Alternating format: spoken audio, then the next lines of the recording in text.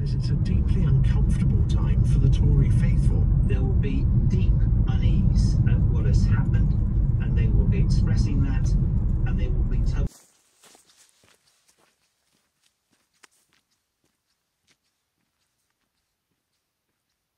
Well, good morning and welcome back to another vlog.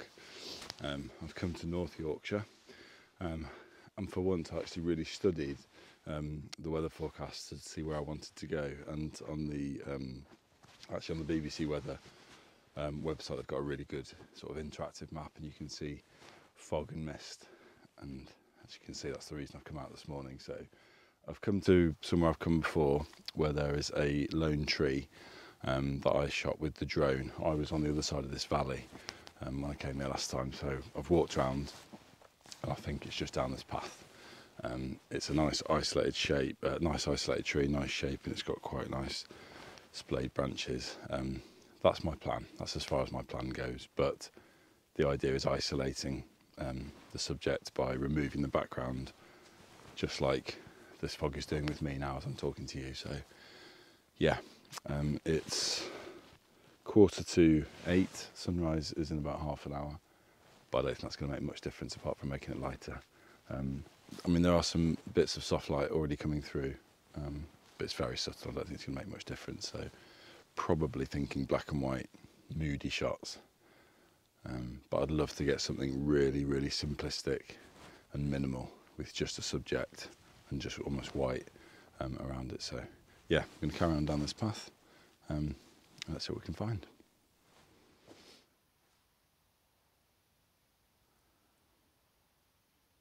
I have become, I'd say, distracted by something else. My eye has been drawn to something as I've been walking through. Because of the temperature, there's this beautiful mist, but also there's this really lovely, light, delicate frost on the ground that's just clinging to some of the heather and the what I can only describe as sort of like the grasses, but I've got a composition, something that stood out to me, so I'm just going to take you down to the camera because we're nice and low and just explain to you what I'm taking a picture of. Okay, so what we're shooting is this lovely delicate little flower. I'm sorry, I sometimes just can't resist going into an Aussie accent. Yeah, let me just get that in focus so you can see what I'm actually taking a picture of. There we go. Yeah, so as I say, I don't know actually what these are, some kind of sort of grass or something, but as you can see if I just pan around, it's actually everywhere. And the difficulty is, you know, choosing which one you want to take a picture of, and I have the utmost respect for people like Simon Booth that do lots of macro woodland photography and spend hours getting a composition perfect and working out the right thing to take a picture of. So I was looking at this sort of group, and then this one here just stood out facing the camera just because it gives a nice perspective. So I've got that placed right in the middle. So on my settings, I know it's boring, but I will because it's relevant to this. My aperture, I've had to go really wide open. I do like the effect that gives because it blurs out all of the background.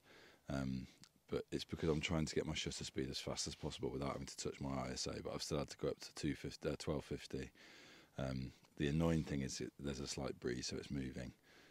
If I was, well, I don't know if Simon Booth would have any tips for this, but it's obviously very difficult to focus stack it, which I would need to do, because if I just zoom in, you'll notice that the middle of the flower is in focus, but the outer parts of it, because of the wide aperture, are out of focus, which I'm just going to deal with that fact. I've still got that raised up. There we go. I might just drop my exposure a little bit actually, just because it's quite bright. Yeah, I'm just going to have to deal with the fact that some of it will be out of focus, because if I try and focus stack it, which is taking lots of images of different parts of it and stacking them together so it's all in focus, the images won't match up because it's going to be moving around, so I'm just going to deal with that. Now it's, yeah, I mean, you can see when I zoom in how much it's moving. So hopefully, now, because I've dropped that down, I can actually reduce my ISO probably. I'd say 160 might be okay if I get it still, don't move.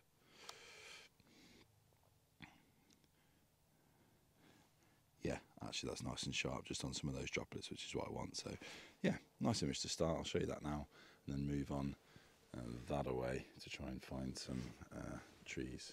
Focus phone. There she goes.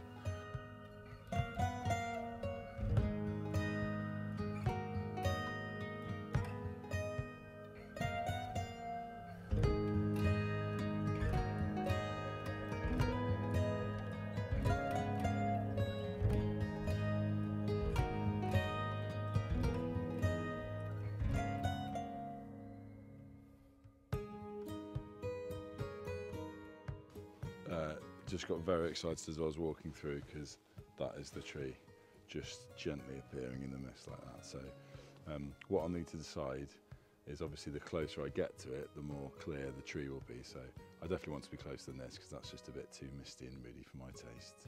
But hopefully there's other subjects. I think there's a tree on that side as well, which I can see on the camera but not with my actual eyes, which probably isn't surprising. So yeah, there should be a good opportunity. As my news feed pops up with more Downing Street party updates. Those guys sure know how to live. So yes, I'll get a little bit closer to it so it's clearer, and we'll get a nice simple composition that I think is going to work. I can tell already. I just need to work out the best perspective from the tree, but I already quite like it from here because the right and left side of the branches sort of mirror each other, but I'll show you that when we get a little bit closer.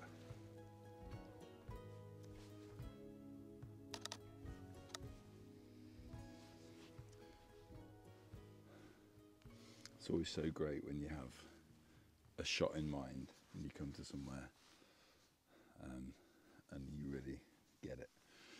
I mean, it's basically a black and white image anyway, this. It's the tree isolated, but I have got, well, I didn't expect to do this, more of the heather in the foreground, which is just got a really nice frosty look to it. So it's great. I've moved closer than actually I'd initially thought I would, because it was looking a bit too misty. So yeah, it looks great. The tree's dead centre. It's moody.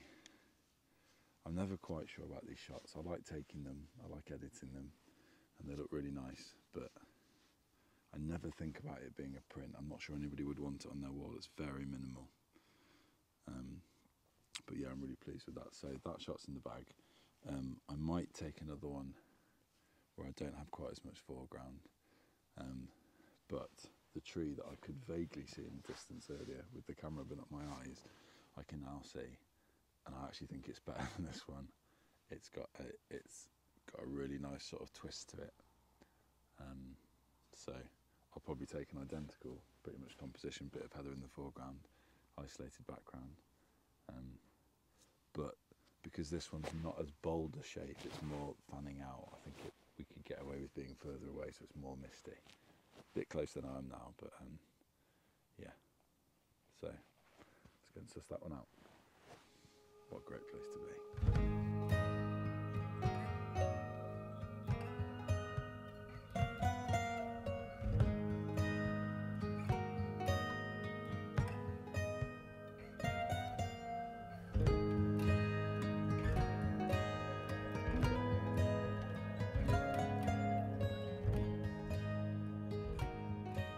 I'm having a lot of fun. It's lovely to be out here.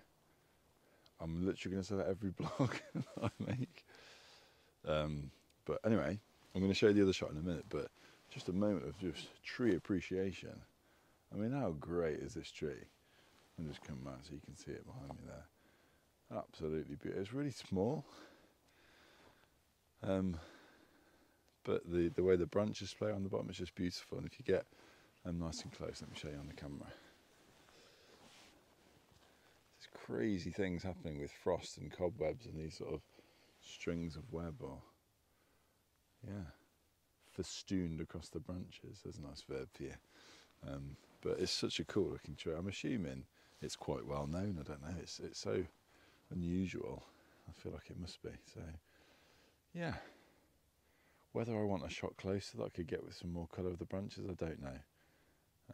It's not the shot I had in mind, but I mean, if I just pan this way, but when I shot the vlog that was here previously, it was way over, and most people wouldn't have seen it, and you got about 70 views. It was pretty rubbish, but I was over the other side of that valley, and there's lovely trees, and I'm sure if I head down that way, there'll be all sorts, and there's some light coming through now, but this is the focus of the next shot, this beauty. Going for a very, very mystical look on this composition. As you can see, you can almost, the tree is almost disappearing into the mist, certainly around the edges. So I will shoot some different versions. I will get closer and get one where it's more distinguished from the background, but I just love the feathered mystical effect at the back.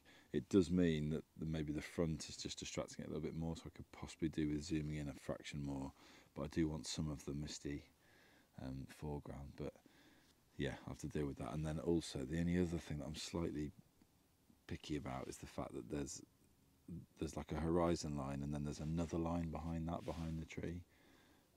So I might try coming round over to this side of the tree, because obviously over this side there's less of that, and there's more of it sort of drops off into the valley. So but yeah, I'll take that shot now, and if I've taken some other variations I'll show you those as well. But hopefully you enjoy that nice mystical tree image.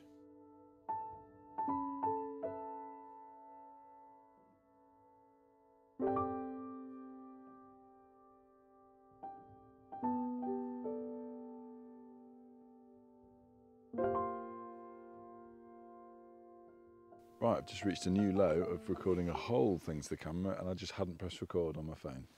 So no excuse for that one at all, apart from myself.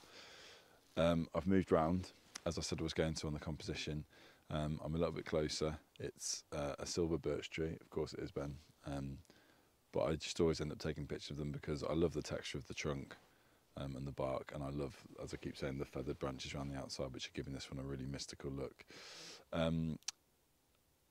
So where I've moved, like I'd said before, there's more of a drop off behind the tree, which makes it a much more minimal image. It's basically just the horizon line, the tree, and then just the white mist behind it, which looks great. I really like this one. I think I prefer it to the last image, and I think it's my favourite one so far. There might just be the hint of silhouette of the trees behind, which I quite like if they're there. Adds a little bit of depth to the image. If they're not there, though, it makes it nice and minimal, so either way is a win. But yeah, and I was saying before, I think the cold is going to defeat me. I'm going to try and find some more images before I bring this one to a close, but it's really, really cold. So yeah, but this mist is here to stay. So like I said, it's like a playground.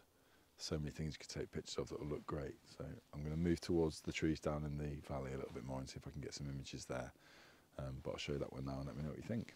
Let me know if you think that one's better, or how it compares to the others so far. So.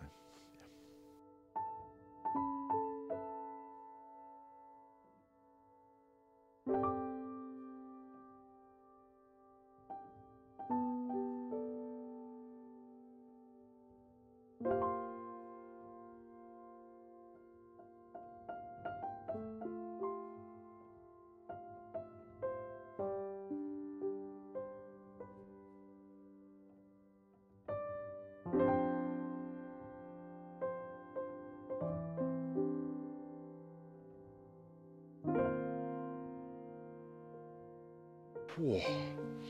Right, fingers are getting really chilly now, but I'm so excited because I found something even better than I thought anything I'll be taking a picture of today. So I've wandered down behind that silver birch tree, down the slope. I'm on quite a steep slope, going down towards the valley. There's a river running down the bottom there, and just found this amazing characterful moss-covered tree. It's straight out of Lord of the Rings.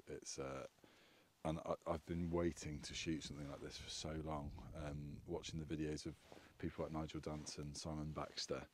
I'm not suggesting this picture, and it will not be anything like the pictures they take, but it's the first chance I've had to see a tree like this in the conditions like this. Absolute winner. So it's this one behind me here. If I can just turn around without falling down the slope. There. So like I say, straight out of Fangorn Forest. Lovely bluey kind of mist, but there's enough light coming that it's really catching and really lighting up the moss on the branches. So what I've struggled with in the composition is that there's a tree to the left that's smaller with similar character. I'm happy for that to be in, but then there's one on the right which is a silver birch, I think, that's white. So I've just sort of played around with composition between portrait and landscape, but I've gone for a portrait composition with the main tree dead centre and those two left and right. And because it's on a slope, there's a diagonal which is slightly annoying, but it has got the orange of the dead bracken in the foreground, so there's lots of cool elements, and the mist is separating this tree from what would usually be a very busy background behind it. So I'm going to take that shot, and I also am probably going to take a more intimate composition going in closer on just the mid-range branches of the two moss-covered trees. But so excited, so glad I came out, and that's got to be a winning photograph there. So yeah, I think that will probably be the end of the vlog. Really happy with the shots, and really happy with the conditions. I'll show you those shots in a minute, but thank you very much for tuning in again. If you are watching for the first time, welcome, and I hope you've enjoyed it, and please subscribe so you can, hopefully weekly, I'm making videos, more of this kind of stuff. Take care of yourselves, and I'll see you in the next one.